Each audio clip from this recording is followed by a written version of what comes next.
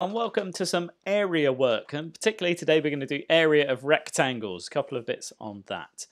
I want you to do these sums first of all, though. There's your starter. Do these without a calculator, please. Now you can use grid method, you can use column method. I personally will be showing you column method for one of them, but I don't mind which method you use.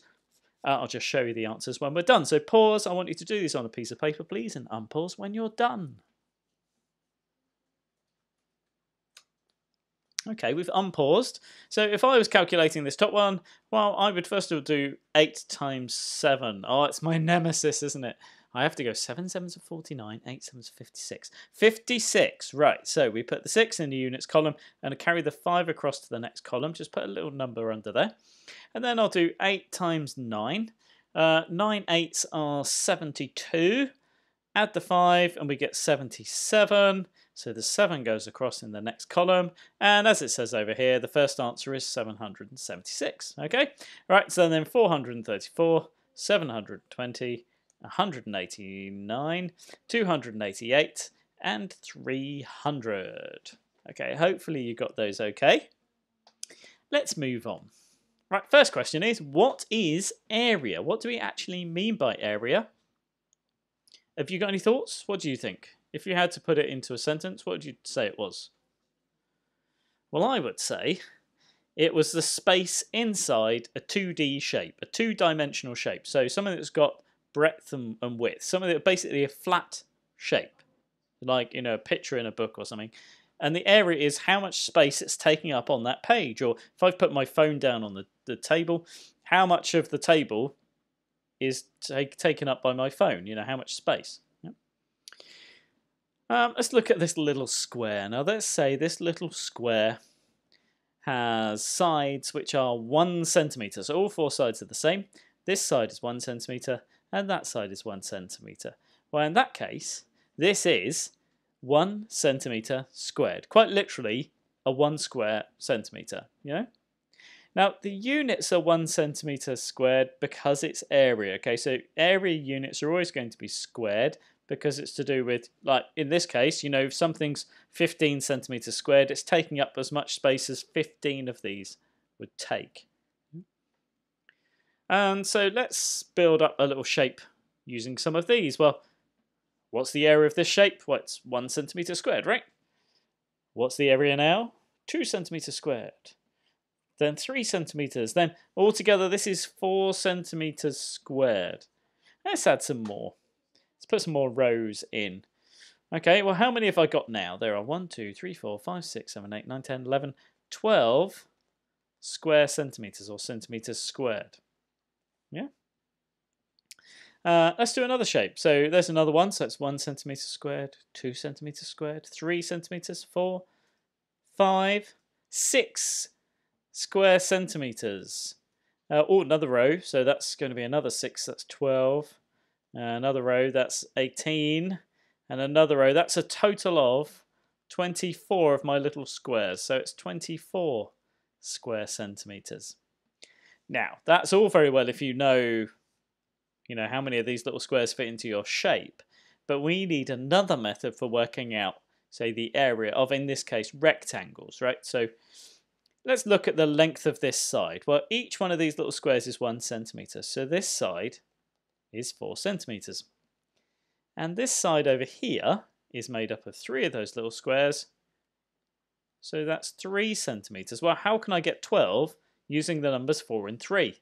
Yeah, you're probably way ahead of me already, but let's just write this one over here as well. So how long is this side? Well, there are 6 squares along there, so that's 6 centimetres in all.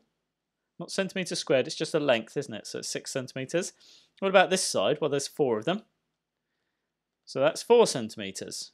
Well, how can I get 24 using the 6 and the 4? Well, it's the same method for both, because actually we find the length times by the width. So this first one, I would do the length of 4 times by the width of 3, and that would equal 12.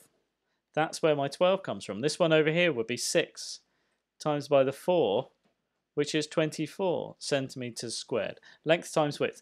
What we're doing is taking one length which goes all the way along the side of one rectangle, and the other length which goes off in the other direction. We need an L shape. If you're finding the area of a rectangle, you need an L shape. You need those two sides. Now, it could be the L shape that's on these two edges up here, but in this case, I've got these two. But it needs to be an L shape and needs to have a little right angle in the corner, just like a rectangle does, yeah? So this one over here, I took the length, I took the width. They're both at an L shape. You know, they make a rectangle. Sorry, right angle in the corner. I times those together. So if you times the length by the width, you get the area. And the length, you know, we'd say is usually the bottom edge and the width is the side. You could have it the other way round. It will still give the same answer. Yeah? Let's try a couple. Or three. So what's the area of this one? Well, the length is 10. The width is 3. So multiply those together. 10 threes are 30. But what are my units?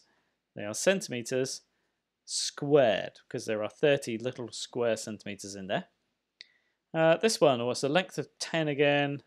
The width of 5. Multiply the length by the width to get 50 centimetres squared. What about this rectangle over here? I've got a width of 2, a length of 6, or whichever way round. 2 times 6 is 12 centimetres squared. Yeah, so just times the length by the width. Okay, off you go. Don't forget your units. Pause the video, find the 4 answers, unpause when you're done.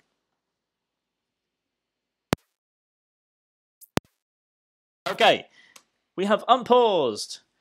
Let's do this. So first of all, I've got length of 5, width of 3. 5 times 3 is 15 centimetres squared. Don't forget your units.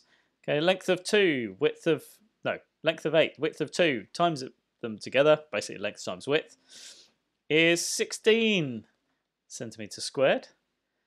4 times by 0.5. There's a decimal, but that doesn't matter. And if you're really not sure, you could use your calculator, but the answer is 2 centimetres squared. In fact, if you want to use a calculator for these, do feel free to do so from now on.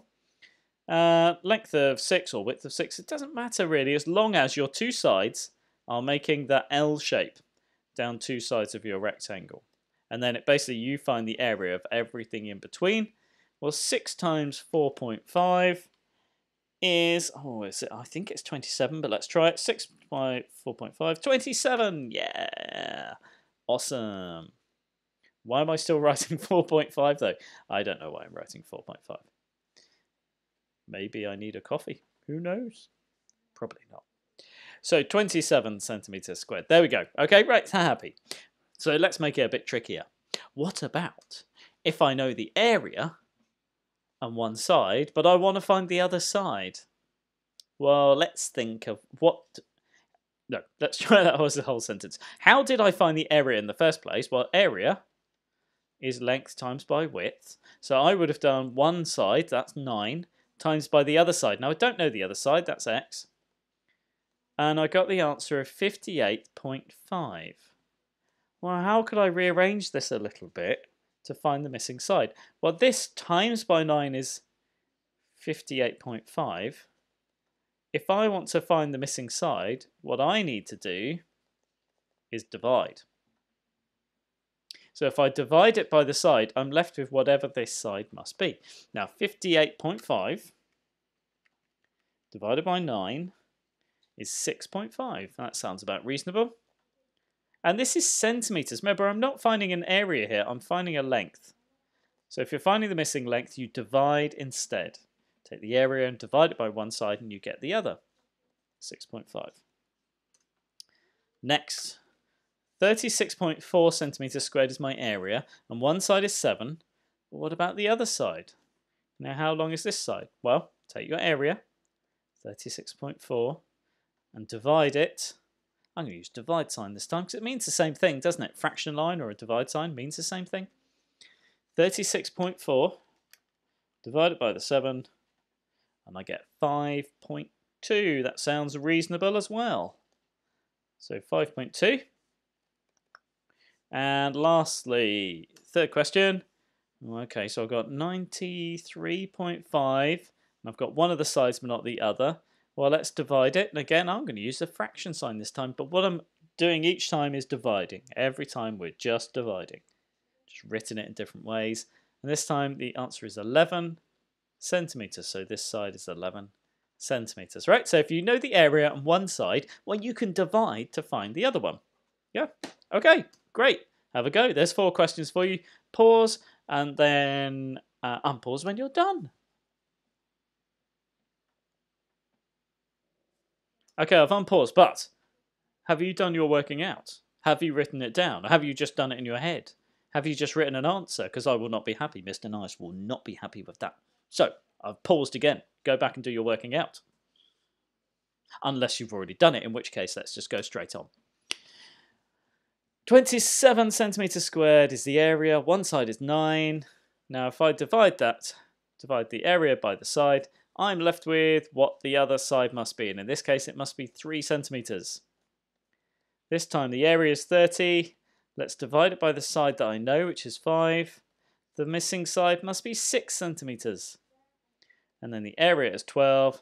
Divide it by the side you know, which is 1.5 centimeters. And lastly, 20 is the area. Divide it by the side you know. You must be left with the one that you don't know.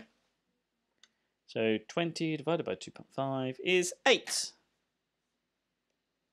centimeters. Ah, you guys. Well done. That's it. That's it for today. Oh, no, it's not. No, it's not. Haha, tricked you. No, we've got a problem question here. Now, I'm just going to tell you what one word in here means. Congruent means identical, especially in maths when we're talking about shapes. So the square above, this big whole square, is shown has an area of 144 centimeters squared. Oops, that's a square. It is made from congruent, so identical regular tiles. All of these rectangles are the same. Find the dimensions of a tile. I want you to puzzle over this one a little bit. If the whole area is 144, what's one rectangle? But I want to find the dimensions. I want to find the side lengths of each rectangle. I want to find the length and the width. And it is possible, so have a go. At least find out what one rectangle is, then try and find out what the dimensions are. Off you go. Okay, well, the place you want to start with this one is how many rectangles are there? There's 1, 2, 3, 4, 5, 6, 7, 8 rectangles. So all of them are the same. So we can share all of the area amongst the 8 rectangles to find out what one is. Now, one rectangle is 18 centimeters squared. Okay, so 18 centimeters squared.